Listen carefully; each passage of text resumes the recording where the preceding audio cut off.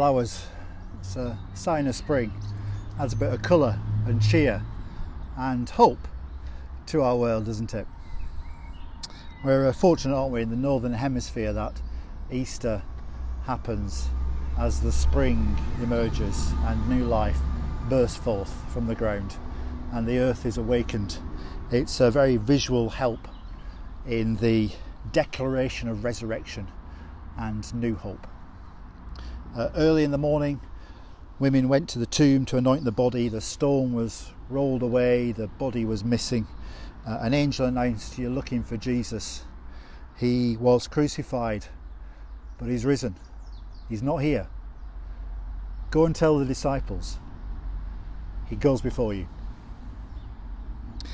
There are 4 gardens of significance in the Bible. There's the Garden of Eden, where Adam and Eve messed up and disobeyed God.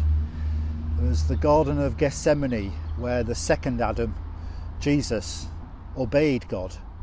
"Not my will, but your will be done," he said.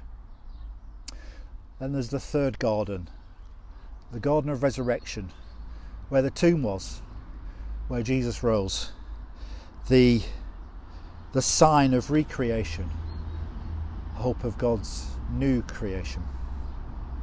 And then the final garden is the New Eden, recorded in the final book of the Bible, the book of Revelation, where the new heaven and the new earth are joined together, and the tree of life is there in the middle, bringing hope, bringing joy, and bringing people together of all nations, all tribes and tongues, to love each other and to praise God.